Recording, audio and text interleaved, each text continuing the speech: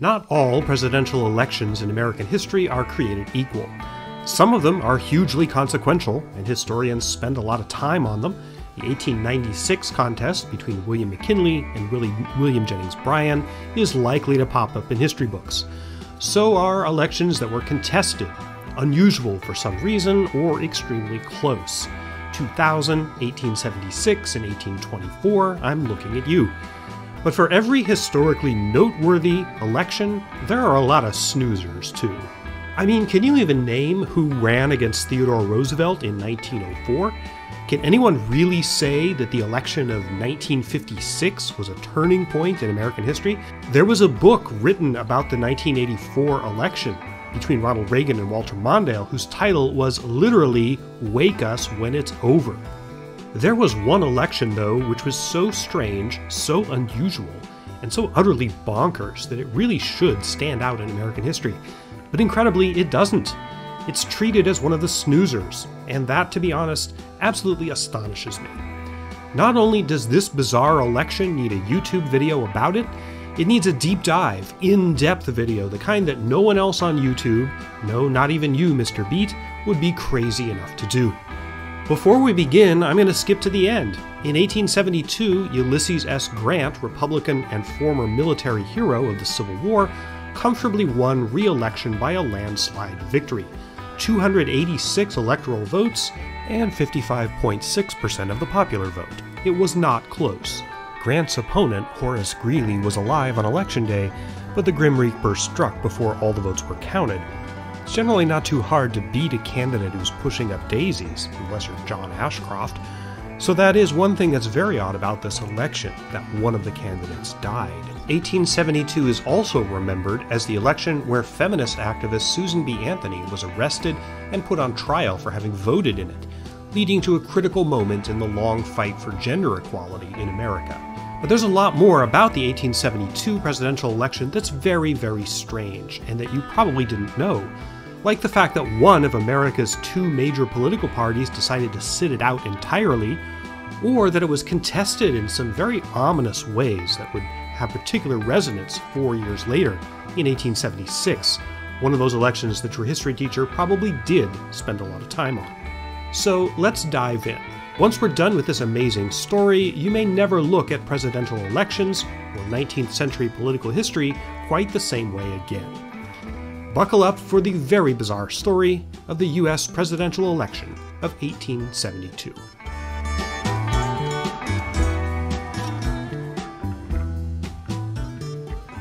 Hi, I'm Sean Munger. I'm a PhD historian, author, and teacher. I also do some tutoring.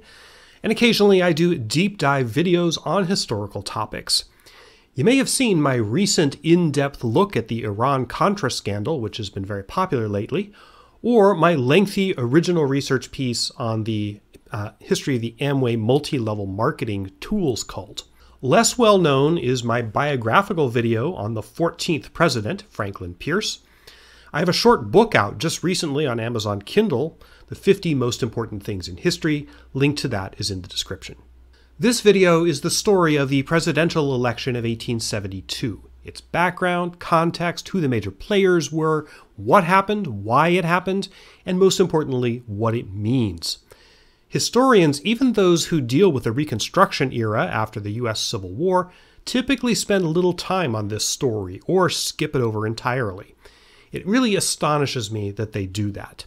While 1872 looks like one of the snoozers, a popular president cruising to re-election without breaking a sweat, it really isn't, once you start digging under the surface. I'm going to take you through this story piece by piece, and I'm not going to neglect the historical context. Someone commented recently, I think it was on my Iran-Contra video, that most YouTube historians sacrifice context for brevity, and I don't tend to do that. Context is everything in history. And as you can tell, this is not a short video.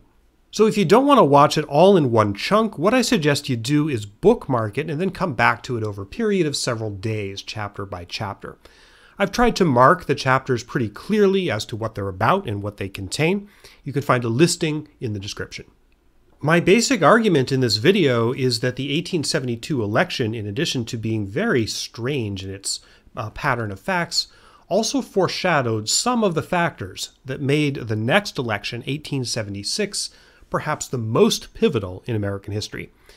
1876, of course, was contested, and it resulted in the end of Reconstruction and the abandonment of the Southern states to 90 years of racist Jim Crow oppression. Although 1872 itself did not have anything close to those results, you can definitely see in this contest and its aftermath many of the threads that would become so pivotal in the succeeding contest. Historians have tended to ignore this, treating 1876 as a kind of black swan event in American history, when in reality you could see it coming from a mile away. To understand how and why the 1872 election was so unusual, and the important issues that it was about, we have to take a look at what America was like at that time, just 7 years removed from the end of the Civil War. The picture is strange and ugly. Just a word of warning, we're going to have to talk about racism and racially motivated violence.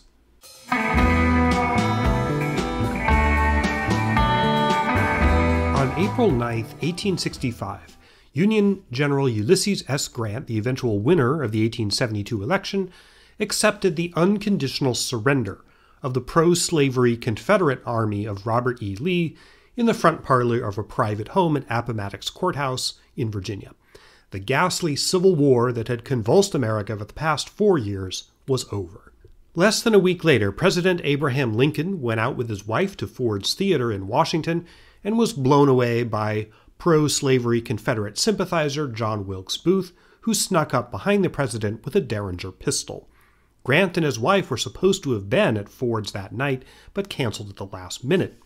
The assassination resulted in the extremely unfortunate presidency of Andrew Johnson, Lincoln's vice president. Johnson was a Southern Democrat from Tennessee. When the secession crisis came in early 1861, Johnson was the only member of Congress from any of the Confederate states to oppose secession and remain loyal to the Union.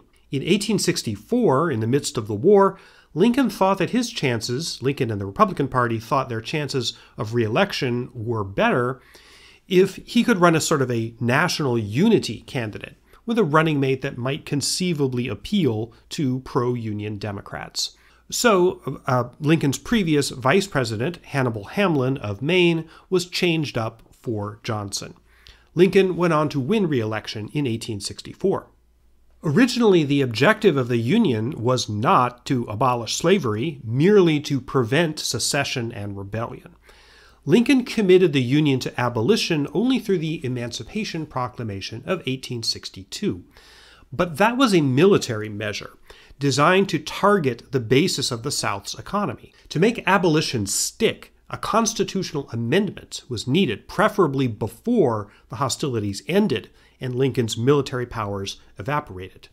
Congress passed the 13th Amendment abolishing slavery in January 1865. After Lincoln's death in April, ratification of the amendment by former Confederate states became a major factor in the period of Reconstruction following the war. Now, exactly what the Southern states were and what their relationship was to the Union was kind of a mess in 1865. While he was alive, Lincoln refused to recognize that these states had ever left the Union. But after the Confederacy collapsed, it was clear that they did not have functioning state governments, and most of them didn't have representatives in Congress. For much of Reconstruction, Republican politicians spoke in terms of states being readmitted to the Union, which was technically not true if they never left. But for purposes of this analysis, the idea of readmittance to the Union, which generally required a state to ratify the 13th Amendment and a certain percentage of its white male population, exactly how much was disputed, had to take an oath of loyalty to the Union. The concept is useful even though it has some problems in a technical constitutional sense. And the idea of readmission also refers to what a former Confederate state had to do in order to be able to send congressmen and senators back to Washington. Oh, one thing I forgot, a pretty big thing. After the Confederate surrender, the South was occupied by Union Army troops. Remember that, it becomes important later. Reconstruction was the lengthy and difficult process of rebuilding the defeated South, not just physically, but reconstructing its economy and its social system so that it could exist without slavery. The central question of Reconstruction was what to do with the former slaves themselves.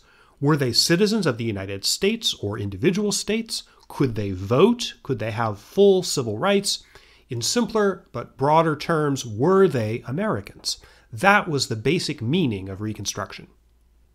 Johnson, the new president, was not pro-Confederate, and nor was he really pro-slavery, but he was extremely racist and a passionate white supremacist.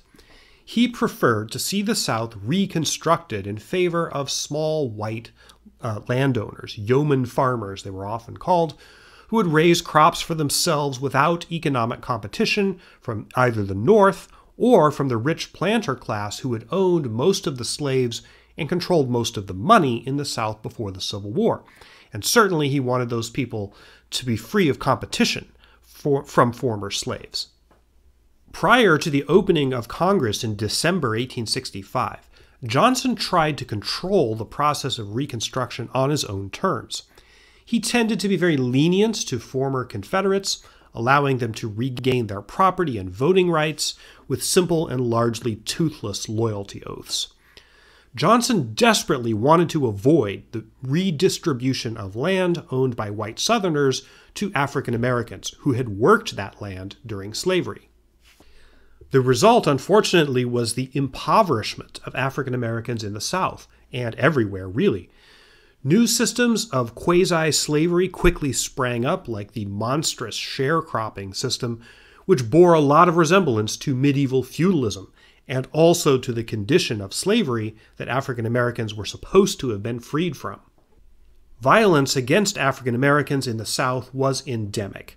Everywhere, black people were harassed, tortured, killed, and sexually assaulted, and civil authorities generally did nothing to stop these crimes or punish the perpetrators. The conflict between organized armies had ended, but in many real ways the Civil War was still going on. The whole country was ablaze with hatred. Johnson eventually fell into conflict with Congress, controlled by Republicans.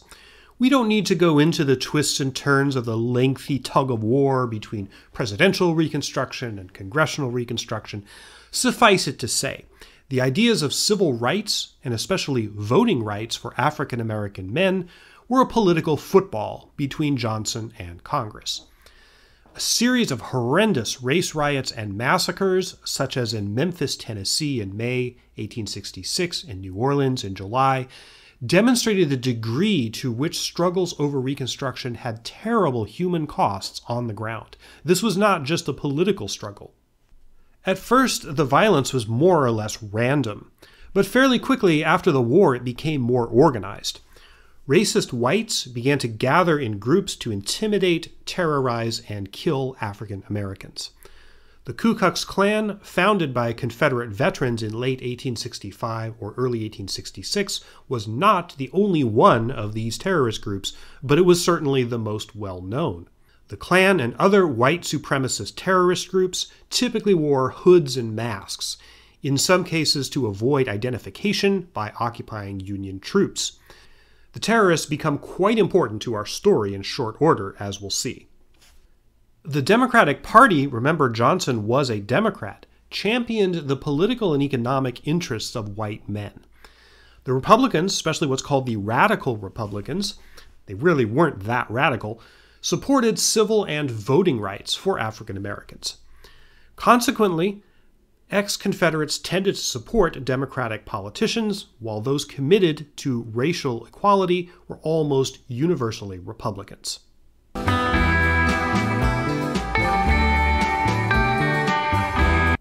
Just a word of caution here.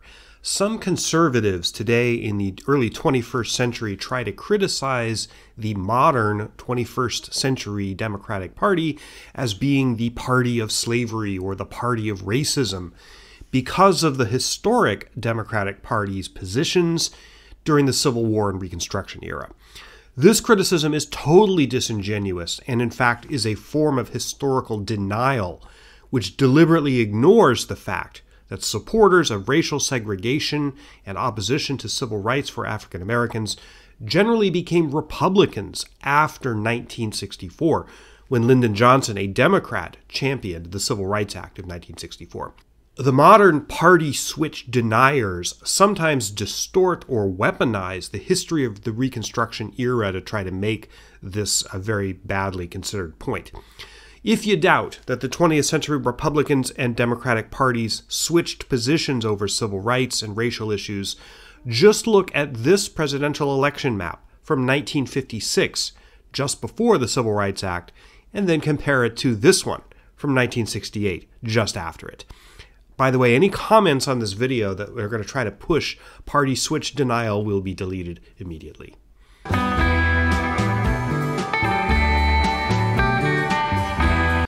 As the presidential election of 1868 approached, a couple of important things were happening. The 14th Amendment, originally proposed in 1866, defined freed African Americans as citizens of the United States and attempted to provide some restraint on state governments that intended to violate the civil rights of those citizens. The process of ratification of this amendment was ongoing. The 14th Amendment finally got over the top in July 1868. Also about this same time that the ratification process was going on, President Andrew Johnson was being impeached by Congress as a result of his various conflicts with them. He had little political base of his own left by this time and no realistic hope of getting nominated for president in his own right, even by the Democratic Party. In May 1868, after his impeachment trial, the Senate came one vote short of removing Johnson from office. He would remain president for the next 10 months, but there was a tacit agreement between him and Congress that he would try to stay out of trouble during that time. Since it looked like the 1868 campaign would basically be a reenactment of the Civil War at the ballot box instead of the battlefield, the Republican Party naturally thought that their strongest candidate was Ulysses Grant, the Union general who had won the Civil War. He was easily and triumphantly nominated. I'll talk about Grant in more detail in the next chapter. The Democratic Party was, by contrast, a total mess. The guy they eventually nominated, New York Governor Horatio Seymour, repeatedly tried to decline the nomination and warned the convention not to put him up. They did anyway, and he very reluctantly accepted the nomination. The campaign was mostly run by surrogates, and the candidates themselves were not that engaged. Grant, in fact, stayed home, and his campaign platform was a simple phrase: "Let us have peace." Hard to argue with that. Democratic Party operatives talked up Seymour on highly racist terms, claiming he was the candidate for white men, and Grant was the candidate for, excuse the expression, the N-bomb. That gives you a sense of how ugly this thing got. Grant won the 1868 election handily, at least in terms of electoral votes, 214 to 80. But look at this, the popular vote number. Grant beat Seymour by only 306,592 votes, 52.7% of the popular vote to Seymour's 47.3%. If the election was indeed a rematch of the Civil War, 47% of the country was willing to side with the losers. Once Grant got into office in early 1869, he facilitated rather than opposed Congressional Reconstruction. One of the most important things he did, important to our story, was he used federal power, both military and judicial, to try to crush the white supremacist terrorists that were still raising havoc all over the South. Congress passed the Ku Klux Klan Act in 1871, one of several acts aimed at reining in the terrorists. The 1871 Act gave the occupying troops the power to round up racist terrorists, and federal courts the power to try them, bypassing state and local courts that could usually be counted on to give the terrorists a pass. It worked. With these tools in hand, Grant basically decimated the Klan in several southern states, including South Carolina, the angriest and most radical of the former Confederate states. This capsule summary of Reconstruction, at least up to 1872, leaves out more than it includes. There's a lot more to this story, but I hope I've given you a basic lay of the land as to what a horrendous mess the United States was at this time. This is the background against which Ulysses S. Grant, the 18th president, began his campaign for re-election.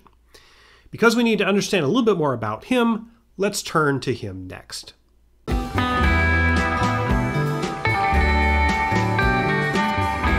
Hiram Ulysses Grant, yes, that was his birth name, was pretty much a failure at everything in life that he tried except war and later politics. He was born in Ohio in 1822, the son of a merchant and tanner. He did have some advantages in his early life, chief among them a father who managed to convince a U.S. congressman to nominate his son to go to West Point. Grant graduated from that august institution in 1843, 21st out of 39 in his class. By that time, he was known as Ulysses Grant, or simply Sam to his friends. Never mind why, the names thing is a really long story. He served in the Mexican-American War, which he denounced as an unjust land grab, and he married Julia Dent, the sister of a West Point classmate. Grant was an alcoholic. He quit the Army in 1854 rather than quit drinking, which his commanding officer at the time insisted that he do. Largely a failure in civilian life, Grant was pretty much a nobody, with very few prospects until the war broke out in the spring of 1861, and West Point graduates were needed in the Union Army. At first, Grant was a fairly minor commander, although promising. He made his bones principally by winning two important battles, Shiloh in April 1862, and the critical one, Vicksburg, in July 1863, which enabled Union forces to split the Confederacy and control the Mississippi River. Lincoln appointed Grant overall commander of Union forces in March 1864. After a series of sanguinary battles, mostly in Virginia, Grant finally proved bold and tenacious enough to prosecute the war to its finish. And as I said in the last chapter, he accepted the surrender of Robert E. Lee's pro-slavery army on April 9, 1865. At age 43, Grant was the youngest president in American history up to that time, when he was inaugurated in March 1869. Johnson, who detested him, the feeling was mutual, refused to attend his successor's inauguration, the last such inaugural snub by an outgoing president until that other guy did it in 2021. Among 19th century presidents, Grant was surprisingly progressive. He supported the 14th Amendment and urged the passage of the 15th, which would cement beyond all doubt that African American men had the right to vote. It did pass in 1870. Grant also supported women's suffrage and took a considerably more conciliatory approach to dealing with Native Americans than most of his predecessors had done. Even in foreign affairs, he wasn't bad, managing to come to a delicate diplomatic rapport with Britain over issues arising from British support of the Confederacy during the Civil War. And as we saw in the last chapter, he was quite effective in rounding up white supremacist terrorists in the South.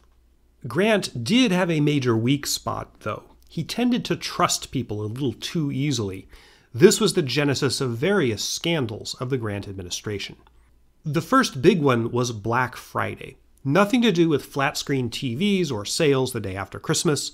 Rather, it involved the sale of gold by the U.S. Treasury and the redemption of greenbacks, paper money, issued during the Civil War. Two Wall Street pirates, Jay Gould and Jim Fisk, got their hooks into Grant's brother-in-law, hoping that they could influence when and how much gold was sold by the U.S. Treasury, and they were hoping to corner the gold market in the process. On September 24, 1869, a Friday, their attempt to corner the Wall Street gold market ultimately failed, but Grant's unwitting role in the scheme left a bad taste in many people's mouths. In 1870 and 71, there was a scandal involving illegal fees and kickbacks at the New York Customs House. New York was where the majority of foreign goods entered the United States, and customs duties were then the federal government's chief revenue source. Grant's private secretary and one of his friends were implicated in this scandal. There was also a crooked deal going on in the post office, where lucrative postal delivery routes called star routes were sold to fat cats in rigged auctions and also used for bribery. and the whole credit mobilier thing, which really didn't involve Grant personally, but it came to light during the 1872 campaign and was in the papers a lot. That involved a lot of nest fleecing in the building of the Transcontinental Railroad, which had been completed just after Grant took office. Suffice it to say, there were various stinky clouds of scandal in the air around the time that Grant was gearing up to run for re-election. And there were legitimate questions about his judgment in who he trusted and who he allowed to hand out government jobs. Grant was not personally crooked, but he really wasn't very good at running a tight and honest ship within the government that he headed. Furthermore, he was lukewarm on one of the major ideas that would have ended many, or at least ameliorated many of these scandals, which was civil service reform. We're going to see that issue pop up a lot in 1872. Part of Grant's problem was that, as a general rule, good military commanders tend to make poor presidents. There are some exceptions. Eisenhower wasn't bad, for instance. But the problem with Grant, which he had in common with other presidents from military backgrounds, was that he gave orders like a military commander, expecting them to be carried out exactly as given, all down through the chain of command. Politics and government did not work that way. Grant had little understanding of hidden agendas or stroking the big egos that one usually finds in political life. Was he out of his depth in the White House? Well, you can make an argument for that. The important point for our purposes is that although he was quite popular with the American people in 1872, Grant did have some chinks in his armor, politically speaking, and he did have some powerful enemies. Let's meet some of them in the next chapter.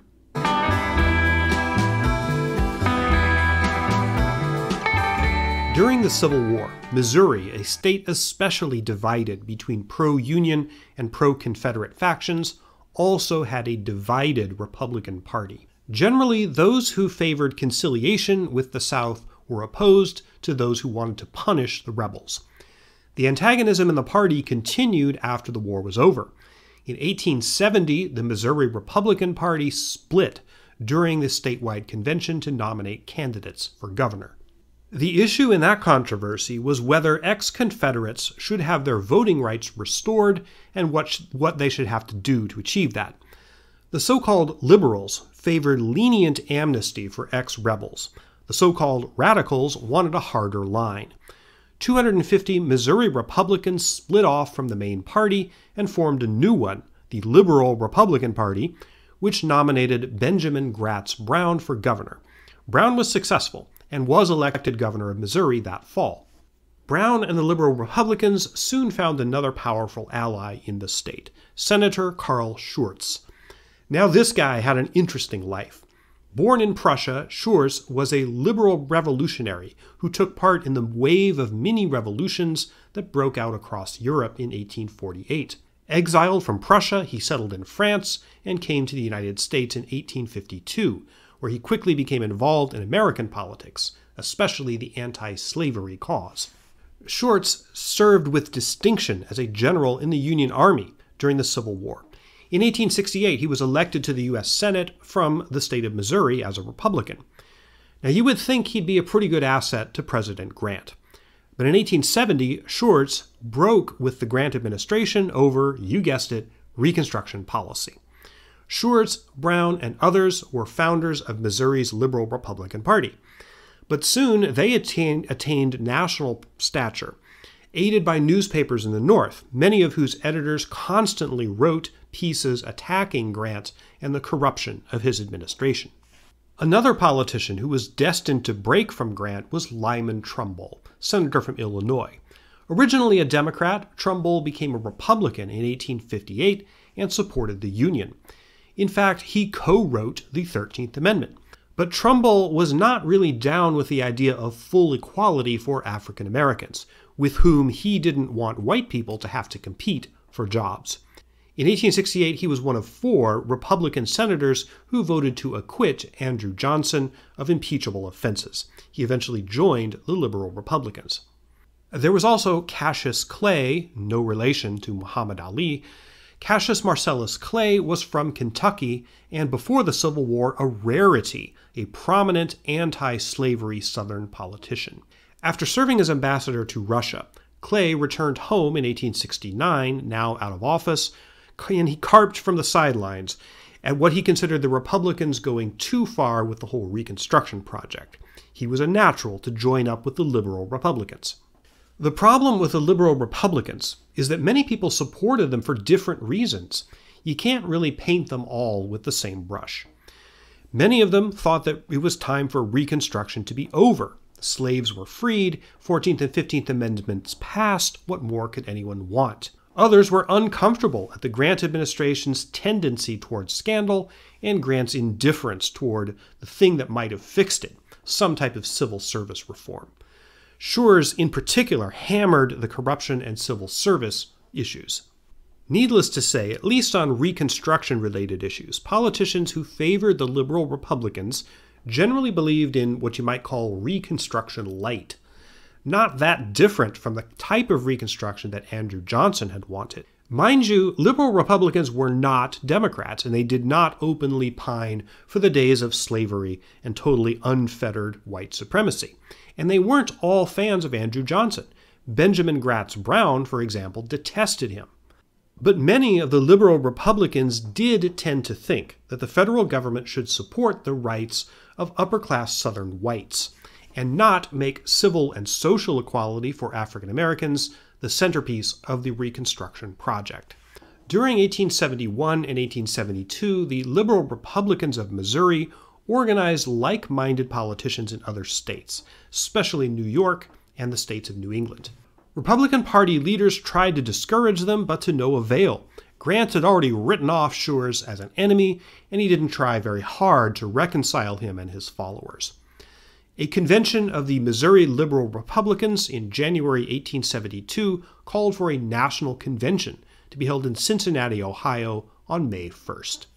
The convention was held at Cincinnati's Sangerfest Hall, also known as Exposition Hall.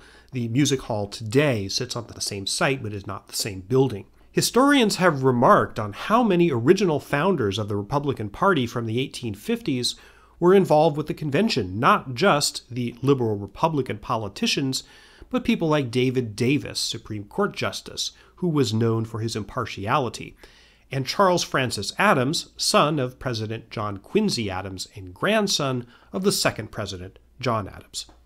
The leader of the party, such as it was Karl Schurz. However, as he'd been born in Prussia, he was ineligible to serve as U.S. president. Among the politicians favored for president by the liberal Republicans, Charles Francis Adams had the most name recognition and was the most well-respected. He probably could have gotten the nod, the third Adams in successive generations to be nominated for president, but there was a problem. The liberal Republicans realized they couldn't win alone. They were, after all, a splinter faction of the Republicans, who had preserved the Union, abolished slavery, and passed the 13th, 14th, and 15th Amendments. If they had any chance of evicting Grant from the executive mansion, they, the liberal Republicans, were going to have to appeal to voters who would otherwise have voted Democratic. And as you recall from 1868, the Democratic Party at this time had set itself up as the party of racist white men. Charles Francis Adams had been a strong abolitionist before the war and came from the bluest of Yankee blue blood dynasties. Kind of hard to get racist ex-Confederates in South Carolina and Virginia to vote for him. Furthermore, Adams, although he generally supported the views of liberal Republicans, was not too keen on running for president in his own right. He preferred to be behind the scenes. He let it be known that he would not accept the nomination if it were given to him anyway. So the Cincinnati Convention cast about for a second choice, somebody with name recognition, somebody who had gone on record criticizing Grant, and preferably someone who might conceivably win a few votes in the South or especially New York State, both Democratic strongholds. As the balloting got underway at the convention and enthusiasm for Adams subsided, another name began floating upwards in the rankings, Horace Greeley, longtime newspaper publisher from New York City. Greeley was not a career politician. He'd made his name in the newspaper business and had gone on record attacking Grant. He was sort of an avatar in which all manner of anti-Grant people could find something in him that he liked. Name recognition was a huge factor in why he became a candidate. We'll talk more about Greeley himself in the next chapter. On the fifth ballot at the Cincinnati Convention, Adams peaked with 309 votes to Greeley's 348. The sixth ballot was somewhat chaotic. It was taken one time and then apparently revised, with several state delegations changing their votes before the final tally was announced. It's not really that important what happened, except that the chairman of the convention certified that Greeley had received a majority of the delegates' votes. He was the Liberal Republicans' nominee for President of the United States in 1872. Benjamin Gratz Brown, governor of Missouri, was nominated for vice president. The party's platform was in some ways more important than the candidates. Regarding the restoration of voting rights, namely to ex-Confederates, the official platform said, quote, "We demand the immediate and absolute removal of all disabilities imposed on account of the rebellion, which was finally subdued 7 years ago, believing that universal amnesty will result in complete pacification in all sections of the country." End quote. The platform never mentioned Grant by name, but there was no doubt who it was referring to when it said, quote, "The civil service of government has become a mere instrument of partisan tyranny and personal ambition and an object of selfish greed. We therefore regard such thorough reforms of the civil service as one of the most pressing necessities of the hour, that the offices of the government cease to be a matter of patronage, and that public station again become a post of honor. To this end, it is imperatively required that no president shall be a candidate for re-election." End quote. At this time, presidential candidates did not attend political conventions personally. Greeley, in fact, was back home in New York when the convention happened. Notified by letter that he'd been nominated, he wrote back to Carl Schurz on May 20th. "I am confident," he said, "that the American people have already made your cause their own, fully resolved that their brave hearts and strong arms shall bear it on to triumph. In this faith, I accept your nomination in the confident trust that the masses of our countrymen, North and South, are eager to clasp hands across the bloody chasm which has so long divided them, forgetting that they have been enemies in the joyous consciousness that they are and must henceforth remain brethren." End quote. Few finer examples of overstuffed 19th century oratory can be found anywhere. But the question was, could Greeley actually win? You already know the answer, so perhaps a better question is, did he? I demand that we examine that question in the next chapter.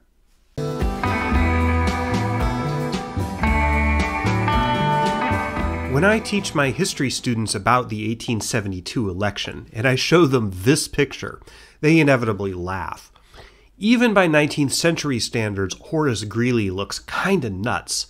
Neckbeards were considerably more respectable in the 1870s than they are today, but this one is pretty out of control. This person looks more like you'd imagine Ebenezer Scrooge in a community playhouse production of A Christmas Carol than a serious contender for President of the United States. I told you this is the strangest election in American history. Horace Greeley was born in this house near Amherst, New Hampshire in 1811. His parents were poor farmers. Greeley was smart, but probably neurodivergent. In 1826, age 15, he became an apprentice to a newspaper printer in East Poultney, Vermont, and learned the printing trade. This was a pretty good profession in early Republic America, and one with significant inroads into politics, as we'll see. In 1831, Greeley went to New York City to try to find employment in the newspaper and printing business. He spent much of the 1830s either working for newspapers or trying to get his own going. During this period, in 1836, he got married to Mary Young Chaney, who pops up in our story later on. She was a very strange person, possibly mentally ill, we don't know, reportedly terrible to their children, most of whom died young. Greeley himself took no part in raising his own kids. Nice parenting there, Horace. In 1841, Greeley founded the New York Tribune, which he sought to make a paper of national rather than purely local importance. He was the first newspaper man to have a beat reporter in Washington, D.C. reporting on national affairs. The paper was widely distributed outside of New York, especially to rural areas and small towns in the Midwest. Middle America, you might say. Greeley initially supported the Whig Party. Now you have to understand that the idea that journalists were supposed to be objective and nonpartisan was absolutely unknown in the 19th century. A newspaper that didn't wear its politics on its sleeve or its front page had no hope of competing in a hyper-partisan media environment. So the idea of journalistic neutrality, that is a modern invention. It did not exist in the 19th century. Greeley's political brand was strongly anti-slavery. He eventually turned against the Whig Party and was hostile to any sort of political compromise with slaveholders. As the circulation of the New York Tribune increased, so did Greeley's influence. An editorial by him could make or break a politician or influence public opinion on national legislation. Though I did not mention Greeley by name in my recent video on the presidency of Franklin Pierce, he was one of the powerful voices in the press who made Pierce so unpopular. When a number of ex-Whig Party prominents and people who had supported the Free Soil Party started talking about starting a brand new political party in 1854, pledged to stopping the spread of slavery to newly acquired territory, Greeley was involved. It is possible that he even coined the name the Republican Party. An enemy of early Republican heavyweight William Seward, Greeley was delighted when Abraham Lincoln bested him, Seward, for the 1860 Republican nomination.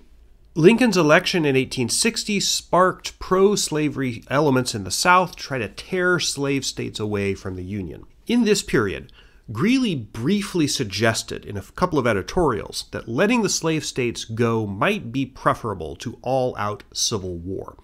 Now, he changed his mind within a couple of months, but as Greeley would learn in 1872, being an outspoken newspaper editor meant that all of his thoughts were out there in public and in print. In the early stages of the war, Greeley supported the Lincoln administration with some misgivings. Before September 1862, Horace thought that Lincoln wasn't as hot as he should have been on the idea of freeing the slaves.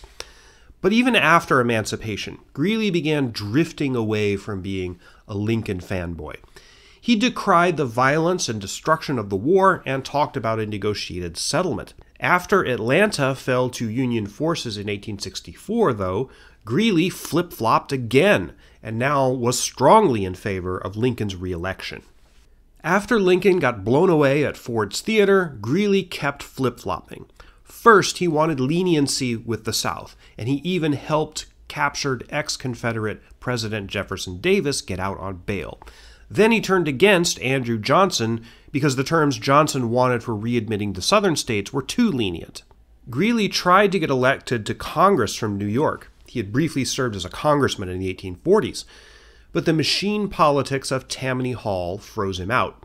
In 1868, he supported Grant for president, then turned against him after he was in office. There was just no pleasing this guy.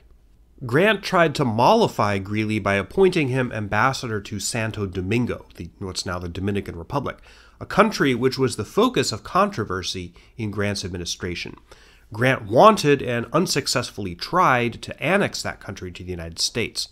Greeley refused the appointment. By the time Greeley was nominated for president in May 1872, he had not held public office since 1849. He had pulled back a bit from being in day-to-day command of the Tribune, having delegated a lot of its functions to Whitelaw Reid, and most importantly for our purposes, Greeley was the primary caregiver for his wife, who had been sick with tuberculosis for over 20 years. This was perhaps not the best time in life to be running for president, but whatever. The major issue with Greeley's candidacy was his 30 years of well-documented flip-flops.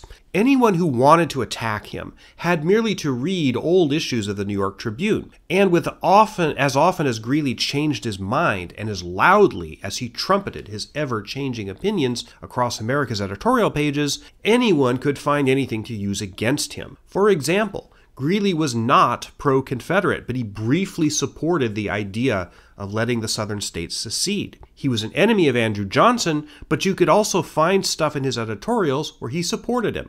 Similarly, though he was running against Grant, he was strongly for him in 1868. In short, whether fair or not, it was easy to paint Greeley as an opportunist, shifting positions in the wind, or else a doddering old fool who just liked to get his opinions into print, whatever they were, and make himself out as some sort of public intellectual. Remember, Greeley was the choice of the liberal Republican Party, a splinter faction of the Republicans.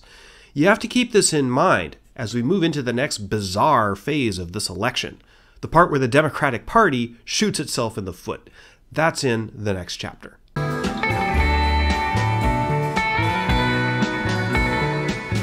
The Democratic Party in 1872 was something of a joke. The last president they had elected was James Buchanan in 1856, who was an utter disaster and who didn't lift a finger to stop secession and Civil War.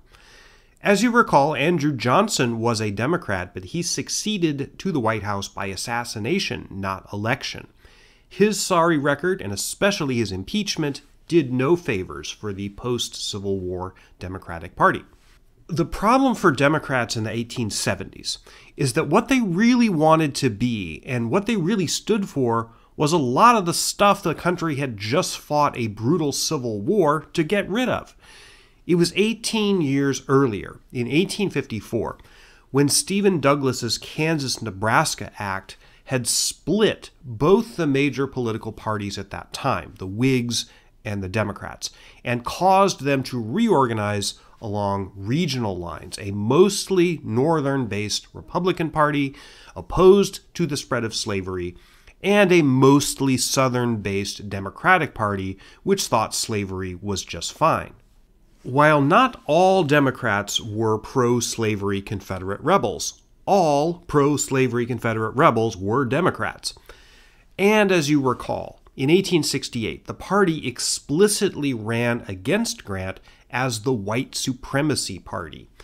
Essentially, the Democrats of the early 1870s were dominated by ex-Confederates and generally pandered to what they wanted politically, which was slavery and white supremacy. Slavery clearly was not coming back, but white supremacy throughout the South was very much an achievable goal, if not for all those pesky Union troops occupying the southern states and cracking down on terrorist groups like the KKK.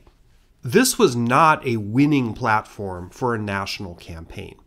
If they were going to retake the presidency, especially against the popular Grant, Democrats would have to appeal not just to unreconstructed Southerners, but to Northern Democrats, the kind of people who supported the Union during the war, but who thought that Lincoln and the Republicans had gone too far. New York was an important Democratic state and the key to the election. It's no accident that their 1868 candidate, Horatio Seymour, was from New York. It was their best chance to win. In 1871, one of the leading Northern Democrats who had been opposed to the war, Clement Vallandigham, former congressman from Ohio, urged the Democratic Party to stop trying to refight the Civil War and accept some elements of Reconstruction, especially the 14th and 15th Amendments, as a done deal. This strategy was called the New Departure. During the war, Vallandigham had been a part of a faction called the Copperheads, who many pro-Union Northerners thought were traitors. The New Departure was a way to turn the page from all of that and to try to compete in the new reality of American politics, which the Union victory had changed dramatically. Vallandigham proposed this strategy in a series of resolutions he published in May 1871. Just a couple of months later, he killed himself accidentally by shooting himself in the stomach, demonstrating to a group of lawyers how the victim of a barroom brawl supposedly shot himself instead of being killed by Vallandigham's client, a defendant in a murder case. Vallandigham croaked, but his client was acquitted. Anyway, the New Departure was a bitter pill for a lot of Southern Democrats to swallow. It was a good idea and had a lot of prominent adherents in the North, but the party as a whole wasn't too enthusiastic about it. Consequently, In 1872, it was hard to find a Democrat who wanted to run for president. Horatio Seymour, already a one-time loser, was mostly retired from politics, and with Vallandigham in the funeral parlor, the Democrats didn't really have any stars on their bench. Nevertheless, as the summer approached, so did the National Convention. The 1872 Democratic National Convention was held at Ford's Grand Opera House in Baltimore. A bit ironic, because the venue was built and owned by John T. Ford, who also owned the theater in Washington, where Lincoln had his bad night in 1865. The DNC in 1872 was kind of a joke. For one thing, it lasted only 6 hours, split over 2 days. It was the shortest major party nominating convention in American history. August Belmont, the chairman of the Democratic Party, gave a long-winded speech which was the usual howl of rage against Grant, corruption, and the military rule of the South. He also acknowledged that Horace Greeley had been an enemy of the Democratic Party for years, but Belmont framed the abuses of the Grant administration as a situation so dire that it required putting aside partisanship and doing the right thing. It was pretty clear there was not going to be a real Democratic convention. The Democrats were going to endorse Greeley and the liberal Republicans as their own candidates. Some of the delegates had other ideas, but an alternative plan didn't really get off the ground. There was talk of nominating Jeremiah Black, who had been Attorney General and Secretary of State under James Buchanan, and also talk of nominating a Union General, William Franklin, as if he could compete with Grant. He knew it and demanded his name not be put in consideration. On the first and only ballot, Greeley got 686 votes, Black 21, and a handful of votes for 2 other politicians. The chairman moved to make the overwhelming vote for Greeley unanimous. The motion passed. The Democratic Party had just nominated a Republican for president. The Democrats were essentially electing to sit out the 1872 election. Just to put this in perspective as to how bizarre this is in American history, this would be like, in the upcoming 2024 election, the Republican Party deciding to take a pass and officially nominating Robert Kennedy Jr. as their candidate for president. Before 1872, the last time one of the 2 major parties decided not to field a candidate of their own for president at all was in 1820, when the moribund Federalist Party, which had mostly disintegrated, held no convention and nominated no candidate officially. Strategically, it seems like suicide, at least on the surface. When a major political party splits, it almost always inures to the benefit of the opposition party, such as what happened in 1912, when former President Teddy Roosevelt ran against the incumbent Republican, William Howard Taft, and thus threw the election to Woodrow Wilson, who got considerably fewer votes than Taft and Roosevelt combined. But that did not happen in 1872. The Democrats calculated that if they ran a candidate of their own, the best they could hope to do was to split the anti-Grant vote, which was not a big enough percentage of Republicans to make a difference. In 1912, the incumbent, Taft, was extremely unpopular. Grant, by contrast, was very popular. Thus, the Democrats seem to have concluded, why bother? This is truly an outlier in American history. There are plenty of other elections where a very popular incumbent looked and was unbeatable. Teddy Roosevelt in 1904, Coolidge 1924, Nixon in 1972, Eisenhower in 1956, Reagan in 1984. But in all of those elections, the opposition party still found enough reasons to step up to the plate and nominate somebody, if only to offer token opposition. The Democrats in 1872, though, couldn't even bring themselves to do that. This has never happened in American history since. Let's turn now to the campaign itself.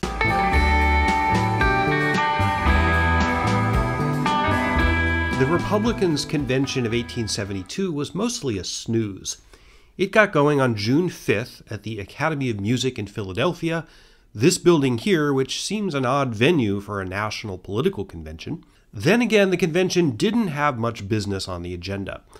To the surprise of absolutely no one, President Ulysses Grant was nominated unanimously and by acclamation. There was a little bit of drama over the vice presidential nomination. The sitting vice president, Schuyler Colfax, former Speaker of the U.S. House of Representatives, had gotten himself into a spot of trouble. For some bizarre reason, he'd been under the impression that Grant would serve only one term as president. Colfax wanted to succeed him and get the 1872 nomination. So he told everybody he would not be a candidate for vice president in 1872. When Grant decided to run, though, Colfax changed his mind. Suddenly he did want to be vice president again, and this alienated some Grant supporters. Furthermore, some liberal Republicans had talked about the possibility of Colfax being nominated as their candidate. Colfax didn't really try to bring this about, but the fact that there was talk about it did him no favors. At the convention, therefore, the sole moment of drama, if it could be called that, was when the convention delegates dumped Colfax as vice president and instead nominated Henry Wilson, senator from Massachusetts. It was just as well. Not long after the convention, as the campaign got going, Schuyler Colfax was implicated in the Credit Mobilier scandal, accused of taking bribes from railroad companies in exchange for wrangling pro-railroad votes in Congress when the Transcontinental Railroad was being financed. Incidentally, the new Veep nominee, Wilson, was also accused of this, but he was able to provide evidence to a Congressional investigating committee that cleared his name. Colfax wasn't.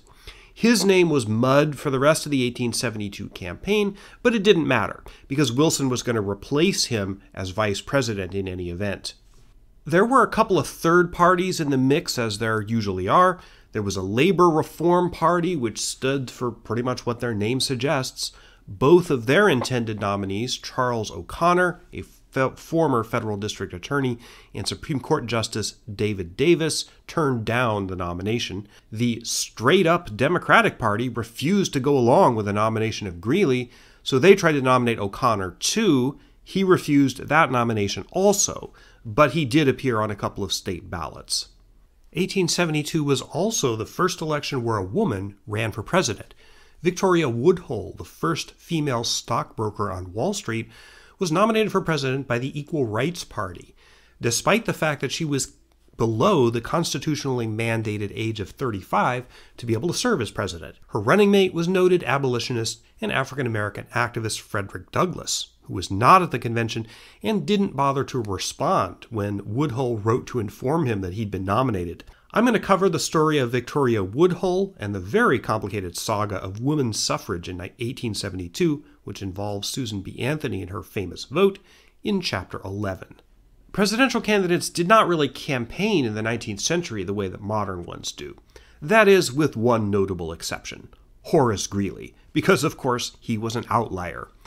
Greeley went on a speaking tour through Ohio, Illinois, and Indiana, giving some stump speeches.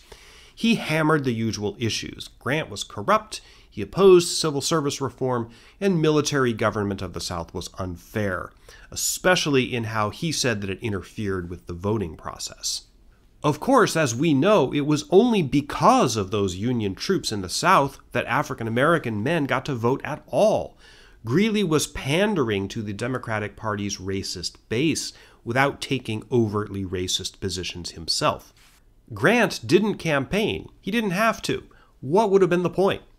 He let newspaper editors and party hacks sing his praises, but most of the electorate had already made up their mind to vote for him again. So why do anything to spoil that? Plus, Greeley was crucifying himself, both with his inconsistent flip-floppy positions that were long in print in his own newspapers, and also on that speaking tour, which served merely to highlight how odd and unreliable Greeley was. So really, the major event of the 1872 campaign was Greeley's speaking tour. At one point, he and his supporters seemed to think that he would win, possibly handily, but these illusions evaporated pretty quickly.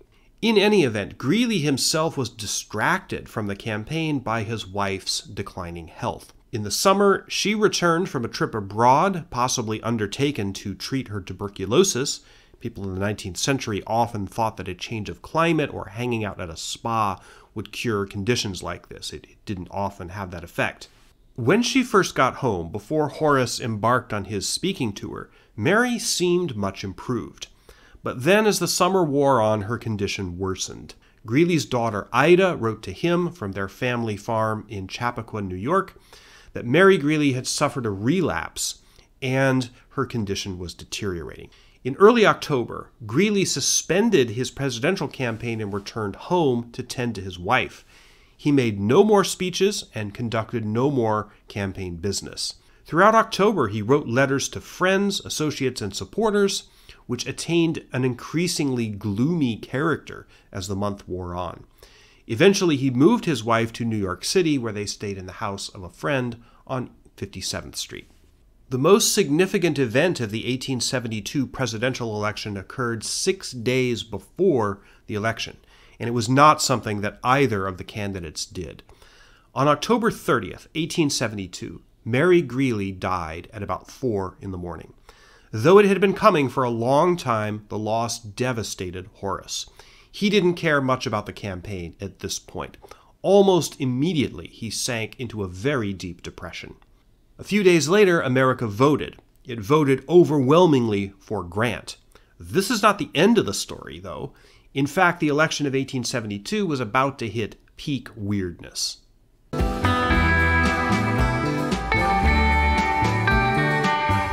Because voting, specifically in the South and specifically by African Americans, was the key issue at stake, and this is, after all, the 1870s, you would expect that the actual process of voting in 1872 was all sorts of screwed up. Surprisingly, you'd be wrong. It really wasn't that bad, with one major glaring exception, which we'll get to. The key factor was Grant's aggressive pursuit of white supremacist terrorism in 1871. The passage of the Ku Klux Klan Act and the resulting crackdown on racially motivated terrorism resulted in huge numbers of pro-Confederate agitators being put in jail just in time for the 1872 election. If this had not happened, these people guaranteed would have been fanning out through the countryside, intimidating, beating, or even killing African Americans in the South, discouraging them from voting, or at least voting for Republicans. Those troops who were occupying the former Confederate states were pretty effective at enforcing the voting rights guaranteed by the 14th and 15th Amendments.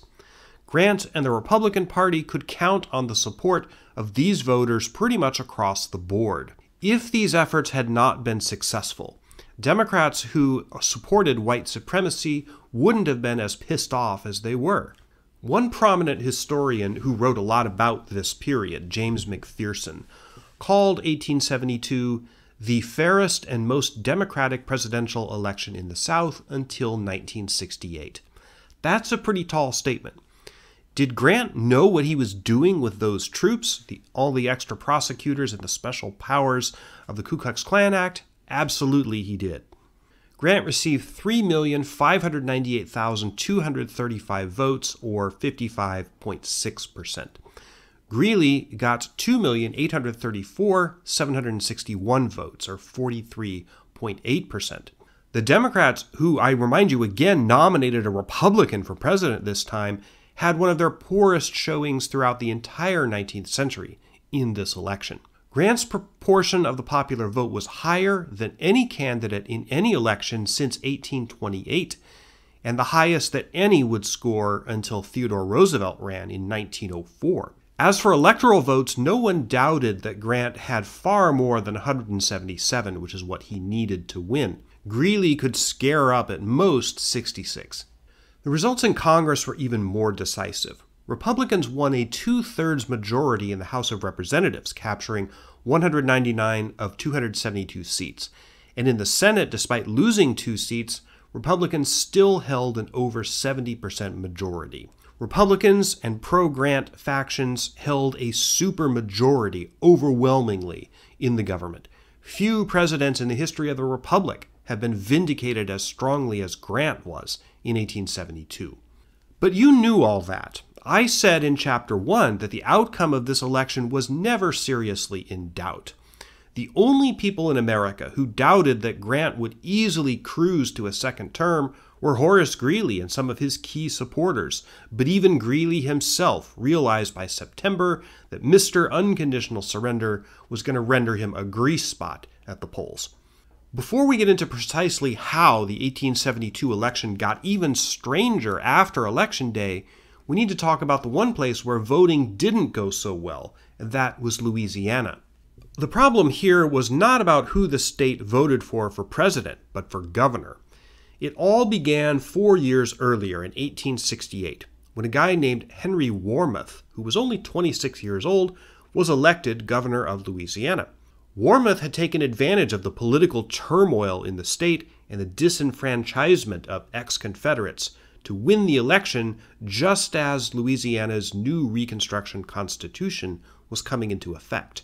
Warmoth was pretty progressive. His lieutenant governor, Oscar Dunn, was the first African American in the United States to serve as lieutenant governor of a state. Because the 1868 elections were such a mess in Louisiana, marred by Ku Klux Klan and other terrorist violence, Warmoth established a new body, the State Returning Board, which would certify the results of all future elections. Warmoth also augmented the federal troops occupying New Orleans, the seat of the state government at that time, with a Louisiana militia loyal to him and also a metropolitan police force. Unfortunately for him, Warmoth alienated a lot of his political allies, many of whom were African Americans, by vetoing a bill that would have greatly reduced segregation in public facilities of the state of Louisiana. He started to lose political support. With Republicans already shaky in a lot of areas in terms of unity, the Louisiana Republican Party split into a pro-Grant wing and an anti-Grant wing. In nearly every election between 1870 and 1872, these two factions were at odds. It got so bad that in 1871, Warmoth had to call out his state militia to take control of the Louisiana State House from the pro-Grant Republicans who had seized it. Warmoth was not running for re-election in 1872. He supported a Democrat, John McHenry, who was running against the pro-Grant Republican candidate, William Pitt Kellogg, then U.S. Senator from Louisiana. Warmoth endorsed Greeley for president because he hated Grant. Thus, the 1872 Louisiana election was essentially a contest between the two wings of the Republican Party in that state, with the Democratic candidate, McHenry, trying to capitalize on their dissension. Now, it's not clear what kind of voter intimidation went on in Louisiana around the time of the vote. But when the election was over, both candidates, Kellogg and McHenry, declared victory. The State Returning Board, which as you recall was controlled by Governor Warmoth, declared that McHenry, the Democrat, had won. Pro-Grant Republicans, outraged, formed their own State Returning Board, which declared that Kellogg had won. Both candidates held victory parties and even inauguration ceremonies, but which one was the legitimate, real governor of Louisiana?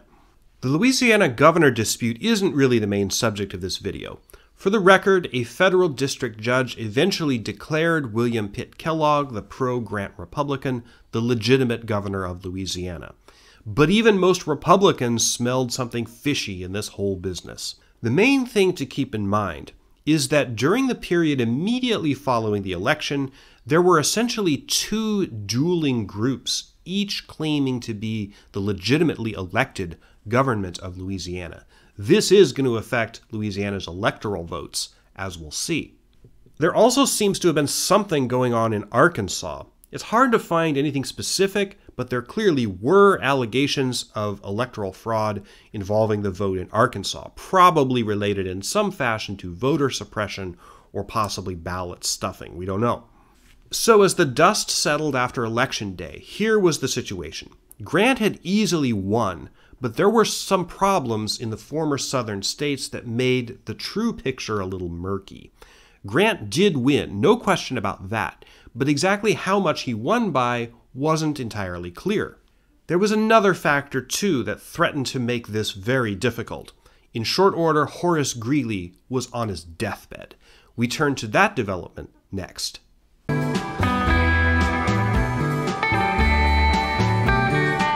It seems pretty clear that the death of Horace Greeley's wife affected him deeply. Just before the election, he wrote, "I am not dead, but I wish I were. My house is desolate, my future dark, my heart a stone." After his wife's death and the loss of the election, Greeley briefly tried to return to day-to-day leadership of the newspaper he had built, the Tribune, but he saw conspiracies among the people he left in charge to try to push him out. He stormed out of the Tribune office in a huff and went to the house of his friend Alvin Johnson and summoned doctors. The next day, November 13th, 1872, Greeley seems to have had a spell of delirium. He spent the day feverishly writing a bunch of papers, newspaper editorials, last wills and testaments, directions on what to do with his property, letters to friends. They were disjointed, rambling, and incoherent. He didn't finish most of them. He'd had a bad break in his mental health. Though greatly accelerated by the death of his wife, the decline of Greeley's mental health was not unexpected. A friend of his, John Bigelow, wrote in his diary, "I think he has been crazy for years. Now the fact cannot be disguised." There may indeed have been a conspiracy to push him out of management of the Tribune because he was no longer mentally competent to serve as its editor. Throughout mid-November, Greeley's mental and physical health worsened. Then, on November 24th, he checked himself into a hospital called Choate House, a private institution founded by Dr. George Choate in Pleasantville, New York, only a few miles from Greeley's farm in Chappaqua. Choate House still exists and stands to this day. Here it is. Choate House had a wing set aside for mental patients, and it was known at the time as a sanatorium. Although several quote-unquote brain specialists attended Greeley at Choate's sanatorium, there wasn't much they could do for him. Two of his daughters were with him. Delirious, muttering religious phrases to himself, Greeley hung on for a couple of days. Then he slipped into a coma. On November 29, 1872, he died. It's not entirely clear what he died of. Diagnosing fatal illnesses retroactively across history is a tricky business. My guess is that Greeley suffered from several different physical and mental conditions that interacted with each other. His death came less than a month after the election. Because of the timing of his death and the decisiveness of Grant's victory, and the fact that Greeley was clearly mentally ill at the time of his death, a popular legend has arisen that Greeley was so distraught by the magnitude of his electoral defeat that he went crazy and died as a direct result. Consideration of facts, though, I think shows that this is not true. If his own friends thought he was insane long before the election, clearly there's evidence that his decline must not have been caused by the election. Indeed, even before his wife died, Greeley wrote a letter on October 14th, after some preliminary results had come in from the state of New York, in which he said, quote, "You must not take our reverses to heart. I may soon have to shed some tears for my wife, who seems to be sinking at last, but I shall not give one to any possible result of the political canvass." End quote.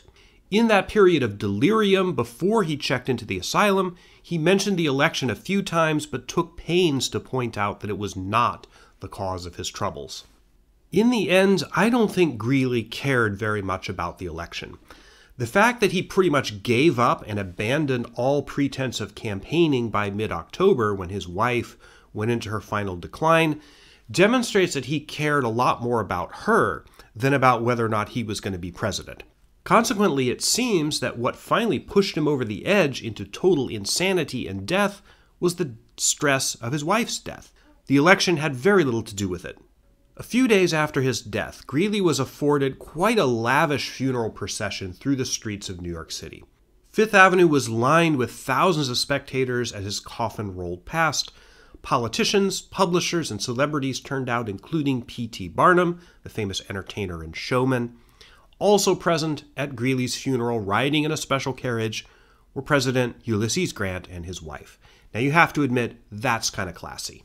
Greeley was buried at Greenwood Cemetery in Brooklyn. His grave still stands there today. You're looking at it right now. It was all over for Horace Greeley, but his death threw a rather large monkey wrench into the machinery of the election of 1872, which was by no means over.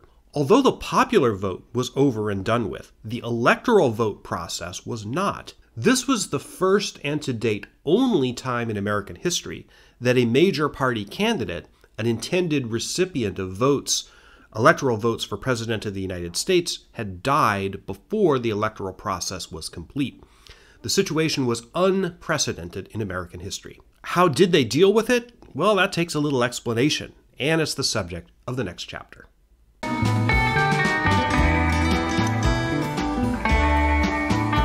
To understand what happened next in the 1872 election, first you have to understand a bit about the mechanics of the presidential electoral process. The U.S. Constitution is involved, and there's also a timeline. To be sure, the situation with Greeley was a little different than other times, also admittedly rare, that a candidate has died during an election. At the beginning of the video, I referred to John Ashcroft, who lost an election to the U.S. Senate from the state of Missouri to Mel Carnahan, who died in a plane crash 11 days before the election. This was in the year 2000. That was your typical dead candidate situation, where someone dies so close to the election that ballots have already been printed and gone out, and there's just not enough time to retool everything before the vote. 1872 was not that situation. Here's why. There isn't, and never has been, any national vote for president. On Election Day, which in 1872 was not on the same day in every state, there are essentially a bunch of state-level elections for president. The voters cast their ballots, not directly for the candidates, but for technically slates of electors who are pledged to vote for the stated candidate. You probably know this. The electors themselves were, and today still are, usually party hacks appointed by the state-level Democratic or Republican parties, and their pledges to vote for their candidate are usually, but not always, binding. Once these votes of the electors occur, a state-level board or some kind of state-level body, the governor, a canvassing board, it's all different, but somebody will make an official count and send the actual electoral votes, which are physical pieces of paper certified legally, they'll send those to Congress. The Constitution then specifies that at an appointed time, these votes will be officially counted before a joint session of Congress. The Vice President of the United States presides over this procedure and announces the results. So here's the timeline as applied to the 1872 election. Although it's not true that all states held their presidential ballots on the same day, to make it simpler, let's just assume they all did. Most of them were held on November 5th, 1872, which was 6 days after the death of Greeley's wife and 24 days before Greeley's own death on November 29th. These elections resulted in pledges that certain numbers of electors would, at some point in the near future, gather in the individual states and officially cast their ballots for either Grant or Greeley. As we know, Grant won these state-level elections in at least as many states as needed to give him 177 votes, in fact considerably more, because he won handily. In 1872, there were a total of 352 electoral votes up for grabs.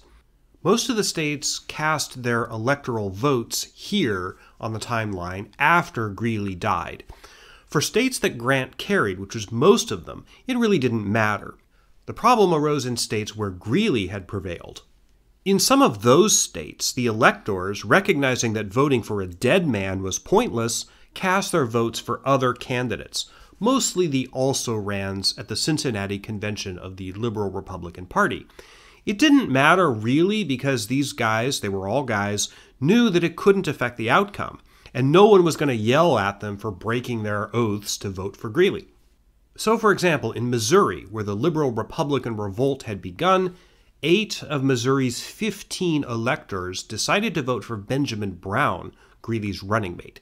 6 voted for Thomas Hendricks, senator from Indiana, and 1 voted for Supreme Court Justice David Davis.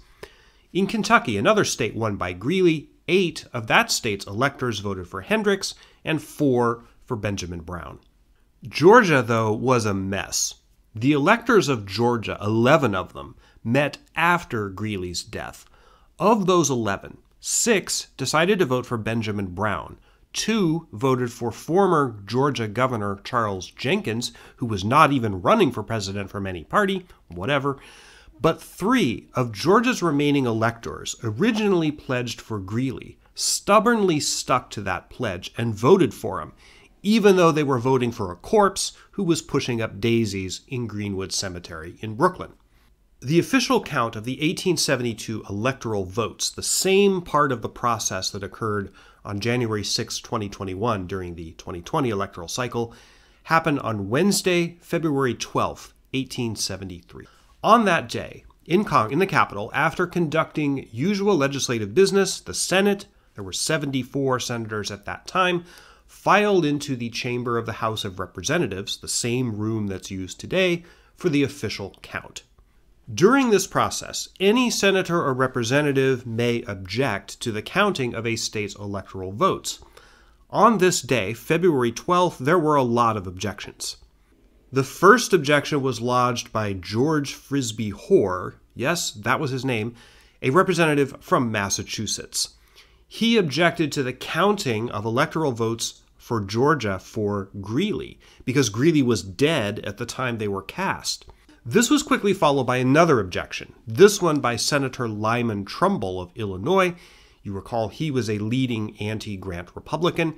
He objected to the electoral votes cast by Mississippi, specifically the one cast by a pro-Grant elector, James J. Spelman. The official objection had to do with Mississippi's certificate. The appointment of Spelman, who was African American, was apparently not signed by the governor of Mississippi. More objections followed. Texas's electoral votes, Texas had voted for Greeley, were challenged, again on the basis of the qualification of the electors. Arkansas was soon thrown into the mix. There were 2 problems with Arkansas.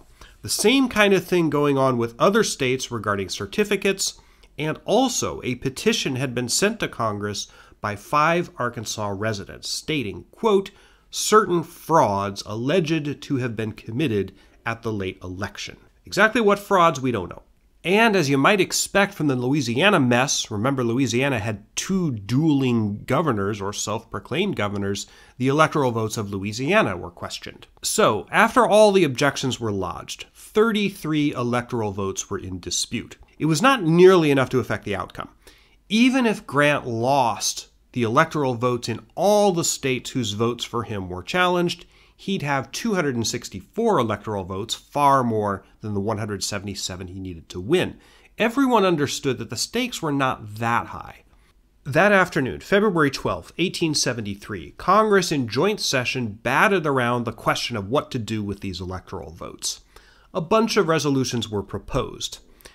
Yes, count these ones, no, don't count those ones, etc., and each resolution was put to a vote. Now, I won't bore you with all the twists and turns over the course of the afternoon, all the votes they took, but here's what all of the individual resolutions voted upon separately added up to. Arkansas, with 6 votes for Grant at stake, rejected. Congress did not count these electoral votes. Georgia, with a total of 11 votes, of which 3 cast for Greeley were at stake, rejected. Congress did not count the votes for Greeley, but they did count Georgia's other electoral votes for various candidates who were still breathing. Louisiana, with 8 votes for Grant at stake, rejected. Congress didn't count these votes either. Of all the challenges, this one was probably the most legitimate, meaning this is the state where it was hardest to tell which candidate the voters of the state actually voted for. Mississippi, with 8 votes for Grant at stake, including the one cast by James J. Spelman, accepted. Congress counted these votes for Grant. Texas, with 8 votes for Thomas A. Hendricks of Indiana, Texas's Greeley-pledged electors met and voted for Hendricks after November 29th. They were accepted. Congress counted these votes for Hendricks. At the end of the day, the President of the Senate, in other words, the Vice President of the United States, Schuyler Colfax, officially announced the tallies. Here's how the final vote was recorded. Grant, 286. Benjamin Gratz Brown, 18. Thomas Hendricks, 42. Charles Jenkins, 2. David Davis, 1. Horace Greeley, 0.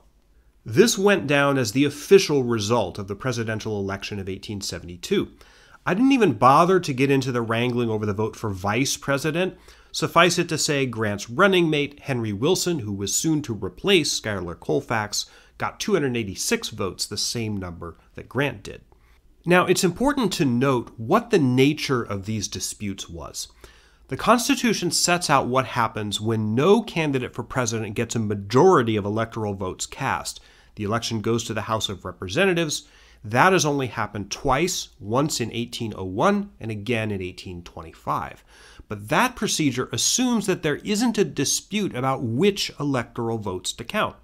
There have actually been numerous elections in American history where some technical irregularity with an electoral vote certificate or qualification of a particular elector has been in the mix. In fact, there was a controversy about this in the very first contested presidential election, 1796.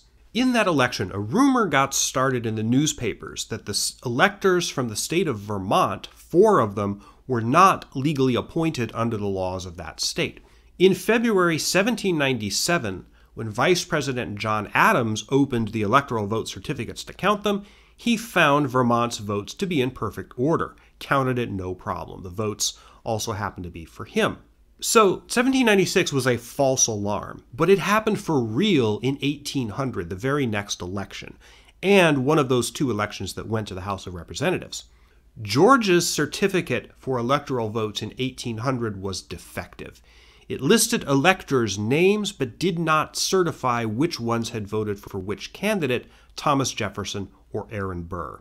Because of all the other problems with the 1800 election, this particular problem never rose to the top of the heap. Georgia's electoral votes were eventually counted by Vice President Thomas Jefferson for himself. But these incidents illustrate the dangerous omission in the congressional procedure to elect the president. The Constitution tells us what to do when no candidate gets a majority, but it says nothing about what to do when there's a dispute about whether a state's electoral votes are actually valid. That was what was at stake in 1872.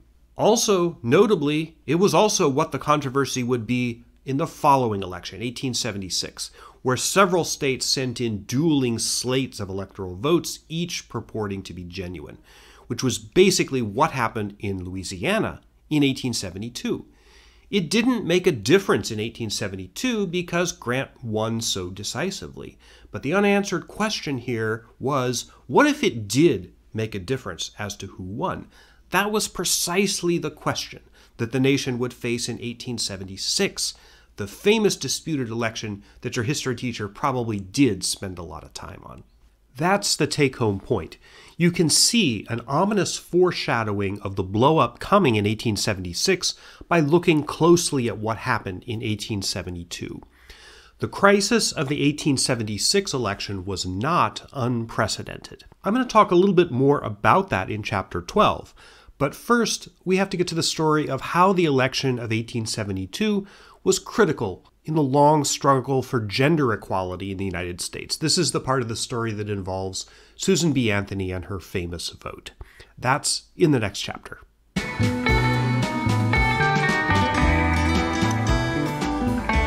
Back in Chapter 7, I mentioned the candidacy of Victoria Woodhull, the first woman to run for President of the United States. And in the opening minutes of the video, I referenced one of the few facts that is commonly known about this election, that Susan B. Anthony, noted 19th century feminist and reformer, attempted to vote in this election and was arrested and put on trial for having done so. This chapter is about that, but it's also about a lot more than just the voting incident, or even Woodhull's candidacy.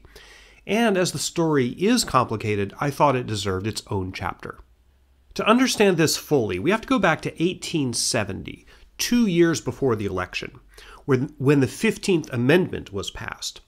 The text of this amendment says, quote, "The right of citizens of the United States to vote shall not be denied or abridged by the United States or any state on account of race, color, or previous condition of servitude."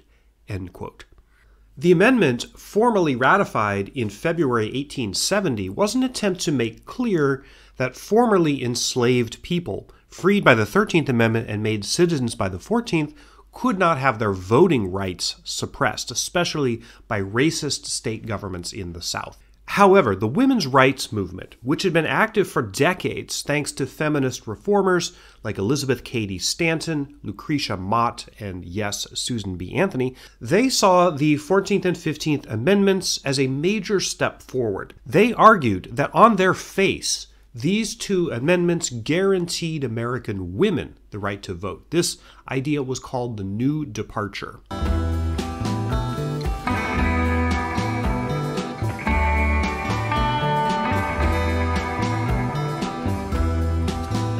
Needless to say, most male politicians did not see it that way. Republicans and reformers, the so-called radical Republicans, were behind giving people of color the right to vote, but even for most of them, women's suffrage was a bridge too far. Voting rights were generally regulated on the state level, which was why federal constitutional amendments were needed to secure those rights for African Americans. But the idea of states being able to prohibit women from voting still had generally broad support. Victoria Woodhull was a stockbroker on Wall Street and a firebrand of the feminist movement. Late in the year 1870, she sent a petition to the House of Representatives Judiciary Committee, arguing that the new amendments had already given women the right to vote, and asking Congress for declaratory legislation that made this clear. Woodhull was given an audience at a hearing of the Judiciary Committee in January 1871 to make her case, the first time this issue would be publicly aired before Congress.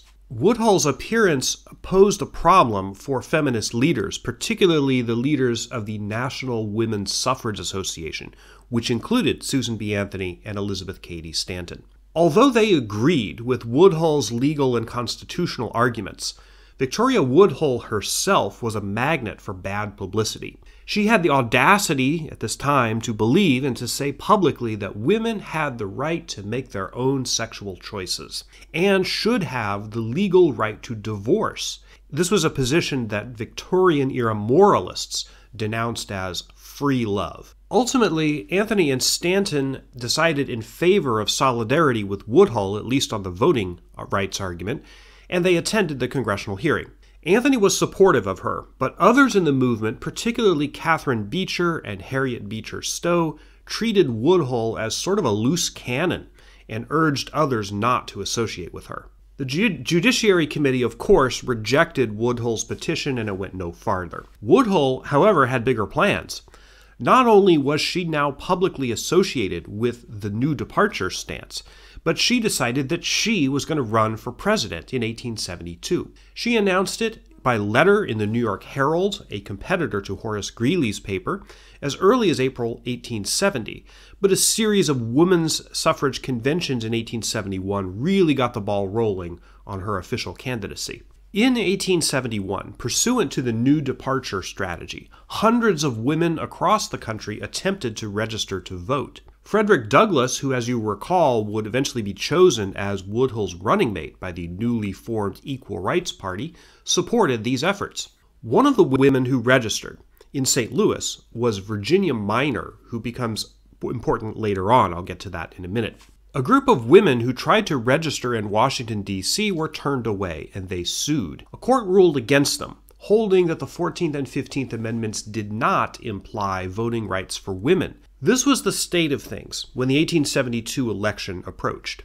On November 1st, 4 days before the election, Susan B. Anthony, accompanied by her sisters Guelma, Hannah, and Mary, went out to a barber shop in their hometown of Rochester, New York, and demanded to be registered. At this time, voting and polling places tended to be located in private businesses. Anthony and her cohort cleverly put the election inspectors in a bind, where they could face legal action either for registering them or for turning them away. After consulting a lawyer, the regulators decided it was less dangerous to allow them to register and vote. 4 days later, Anthony, together with 14 other women, cast ballots. Anthony did not vote for Victoria Woodhull. She voted for Grant and the Republican ticket. On November 28th, the day before Greeley died, a U.S. Marshal appeared at Susan B. Anthony's house in Rochester to arrest her for violating the voting laws. The other 14 women who voted were also arrested. Anthony had as her lawyer Henry Selden, a well-respected former judge and also previously Lieutenant Governor of New York. Incidentally, Selden was a delegate to the Cincinnati Convention of the Liberal Republican Party that nominated Horace Greeley for president. Anthony turned her legal troubles into a media event. She went on a speaking tour to publicize the charges and the various issues involved. Once the trial did begin in Ontario County, New York, in June 1873, it was predictably a media circus. Ward Hunt, a U.S. Supreme Court justice, presided. In these days, Supreme Court justices would sometimes preside as trial judges in particular federal circuits. There is considerable evidence that the trial was rigged from the beginning. Justice Hunt had apparently written out his opinion in the case before the trial even began, and he short-circuited the jury by issuing what's called a directed verdict, essentially an order by the judge in a case that the jury must bring in a certain verdict, which sounds outrageous, and is, but it was technically legal at this time, although it was prohibited under these circumstances later in the 19th century. Needless to say, Anthony was found guilty and fined $100, which she refused to pay. She gave an impassioned speech to the courtroom, which became one of the more famous orations in the history of the women's suffrage movement. Anthony argued that she had not been given a trial by jury of her peers, because of course women were prohibited from serving on juries in 1873. She argued with Justice Hunt and in fact got the better of him. He declined to have Anthony taken into custody until she paid the fine, in part because that would have enabled her another judicial platform to state her views if she had challenged in court her incarceration. The fine, in fact, was never paid. Although 14 other women were charged in the voting incident, Anthony was the only one who was prosecuted. Several of the election inspectors who had allowed Anthony and the others to vote were convicted of various charges, but Grant pardoned them in 1874. The case was a major shot in the arm to the women's suffrage movement, despite or possibly because of the guilty verdict. Women around the United States redoubled their efforts to secure the vote, and in the wake of Anthony's conviction, hundreds more attempted to vote in coming elections.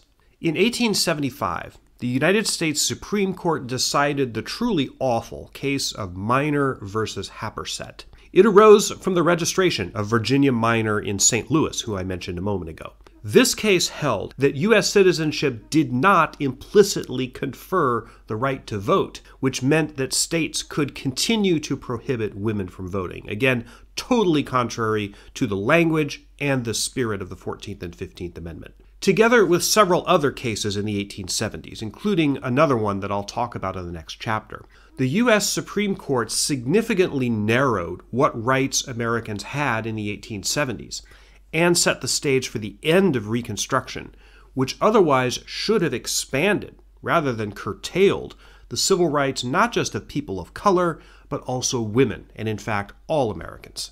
Minor versus Happersett remained on the books until it was effectively overturned by the 19th Amendment, passed in 1920, which finally granted women the right to vote. The constitutional amendment strategy was the only path left after the Supreme Court gutted the new departure idea in that case.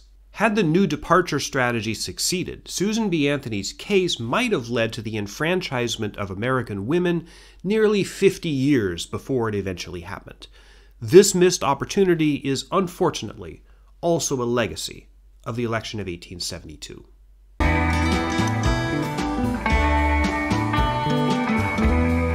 On March 4, 1873, President and Mrs. Grant rode to the U.S. Capitol in a black carriage accompanied by the usual dignitaries. The temperature in Washington that day was bitterly cold, only 16 degrees Fahrenheit, with a wind chill estimated at about 16 below zero. Grant took the oath of office in this freezing weather. Even worse, the official inaugural ball was held shortly afterward in a temporary building that had been set up on Judiciary Square in Washington. It wasn't heated. Guests' drinks literally froze in their glasses. Among the ostentatious decor, the temporary ballroom had a bunch of canaries in ornate cages hanging around, and it was so cold that the canaries literally dropped dead. Grant and his wife hung around for about half an hour and then left, preferring to celebrate his inauguration in a building that actually had heat. You might think that, bad weather aside, Grant's decisive victory and the peaceful inauguration of 1873 was a more or less happy ending for President Grant. You'd be wrong. For one thing, the Michigas in Louisiana was far from resolved. Remember those two dueling legislatures, the two guys each claiming to be legitimate governor, William McHenry and William Pitt Kellogg? Well, in early 1873, they were still duking it out in court and also in the streets and parishes of Louisiana. Militias and paramilitary forces got involved. In simpler terms, the Civil War basically reignited within the state of Louisiana. The worst of the violence occurred at a place called Colfax, the seat of Grant Parish. They call counties parishes in Louisiana. The ground level specifics of this conflict are heinously complicated, and I don't need to go into them here. But suffice it to say, on April 13, 1873, white supremacist paramilitary groups clashed with mostly African-American militiamen trying to defend the Grant Parish courthouse. At least 60 and possibly as many as 153 people were killed, most of them black militiamen who were murdered after they had been taken prisoner by the racist paramilitary. Essentially, it was a mass lynching. The Colfax Massacre was the worst single outbreak of racial violence in the entire Reconstruction era. Federal troops eventually had to swoop down to restore order in Colfax. But in another ugly foreshadowing of what was eventually to come, after 2 trials of the white perpetrators, they ultimately went free. Even worse, the incident led to a legal challenge against one of the federal laws, the Enforcement Act of 1870, that had enabled federal authorities to crack down on racist terrorism. In the case of U.S. versus Cruikshank, decided in March 1876, the U.S. Supreme Court gutted the Enforcement Act, ruling that victims of racist violence, such as the Colfax Massacre, could only look to state, not federal authorities for protection. Of course, state governments, if and when they were taken over by racist whites, would deliberately allow violence against African Americans. U.S. versus Cruikshank was decided just in time for the 1876 presidential election. After more court challenges, the pro-Grant Republican governor William Pitt Kellogg was eventually anointed the legitimate, more or less legitimate governor of Louisiana. But he was terribly corrupt. Even Grant himself thought so. No one could figure out who legitimately won the state or national elections in Louisiana in 1872. Furthermore, subsequent events validated some of the criticisms of Grant made by the liberal Republicans in 1872. More scandals erupted in the Grant administration over the next months and years. I already talked about Credit Mobilier. Another round of crooked business came to light involving a tax commissioner, John Sanborn, who had used federal monies to feather his own nest. Swindlers were exposed in the Department of the Interior and the Department of Justice.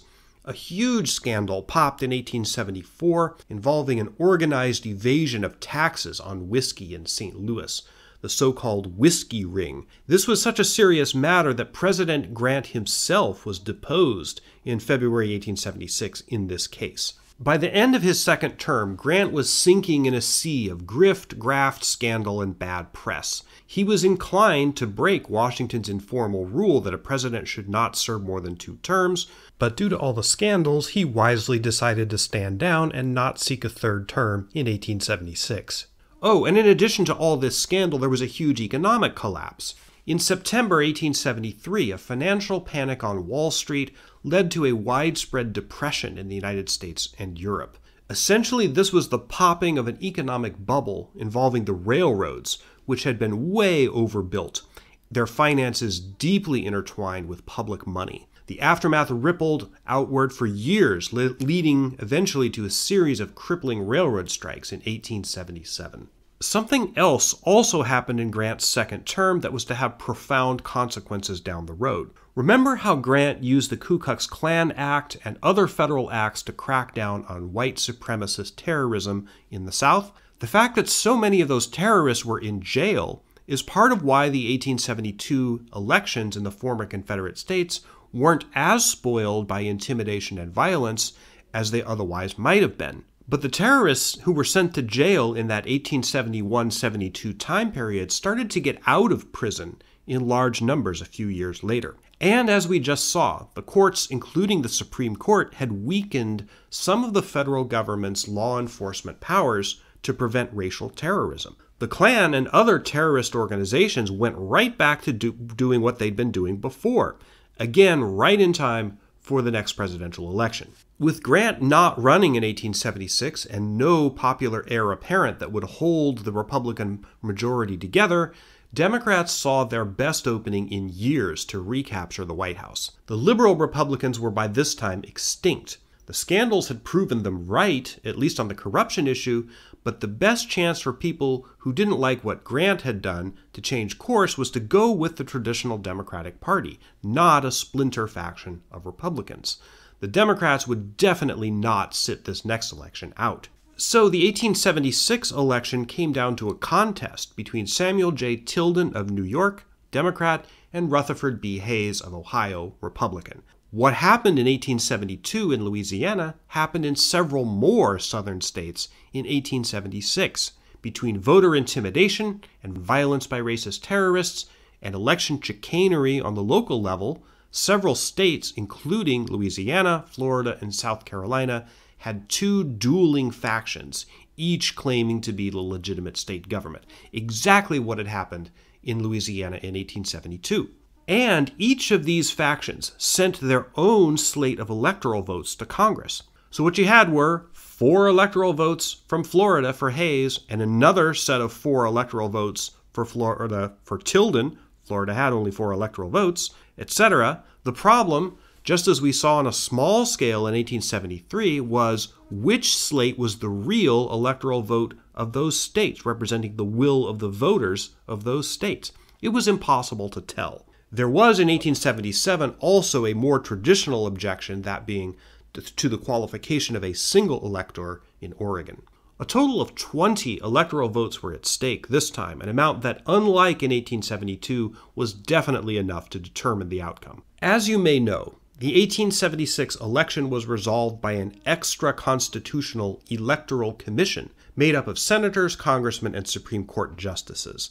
No provision for such a body appears in the Constitution, but then again it doesn't prohibit it either. The commission would essentially do, formally and separately, what Congress had done in joint session in February 1873, debate and decide what to do about disputed electoral votes and which ones to count. The commission ultimately awarded all 20 disputed electoral votes to Hayes. But as a sop to the southern states and Democrats, Hayes agreed to withdraw federal troops from those former Confederate states. This proved disastrous for the African American population of the entire United States.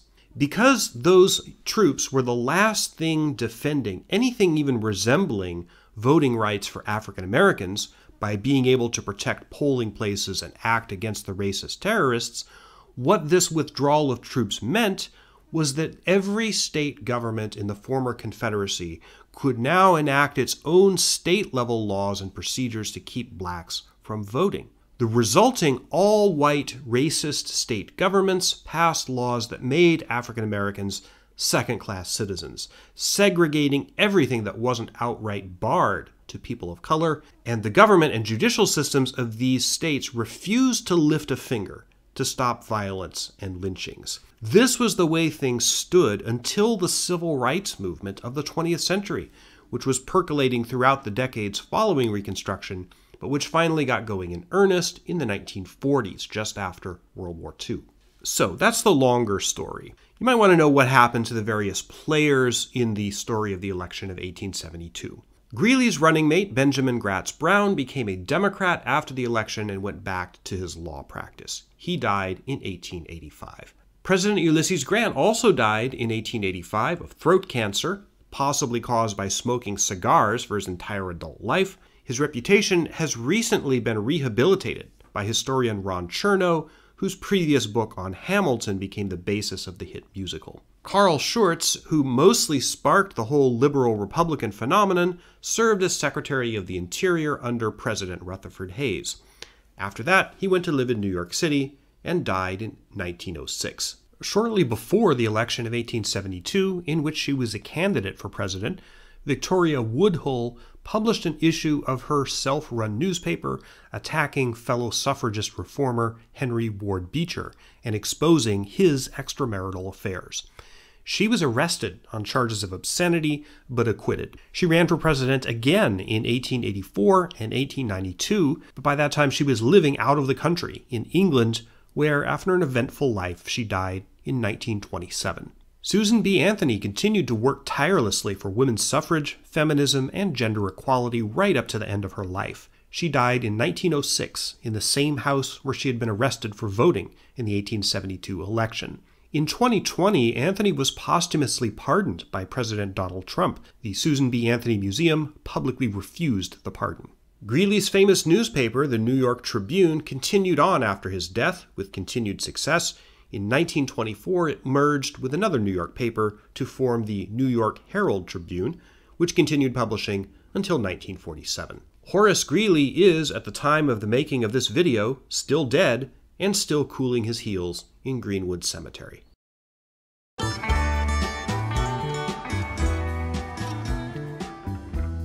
I believe the election of 1872 remains the strangest and most unusual presidential contest in American history. It wasn't close, its outcome was not disputed, and it didn't usher in a bold new era.